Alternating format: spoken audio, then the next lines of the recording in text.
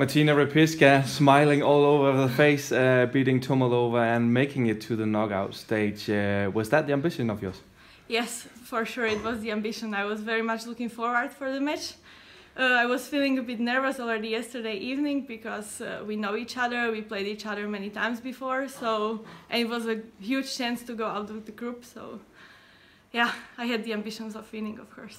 And also playing a neighbor country woman might also be a bit special on this take it or leave it match.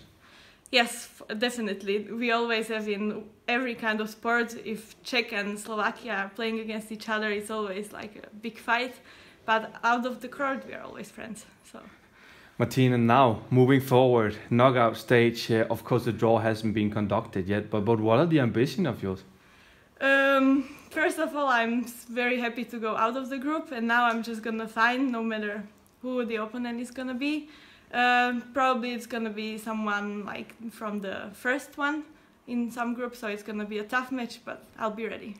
Martina, it's also no secret there's a lot of points actually to get here for the Olympic qualification. Where does this result now going out of the group leave you in that race? It's a great result, a lot of points like you said, so I'm very happy to get this result, but it's not over and I'm gonna fight for even more. But it seems like a good day for you today. Yeah, it's a great day. I'm gonna enjoy it.